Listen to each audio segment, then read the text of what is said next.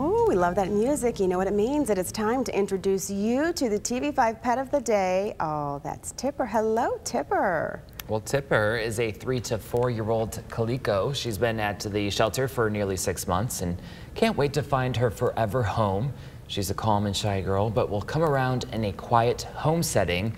She also does well with other cats. Tipper's from Tuscola County. Beautiful eyes there. Look at that. So piercing. I know. Ooh, if you would like to bring Tipper home with you, we will have the information on our website, WNEM.com.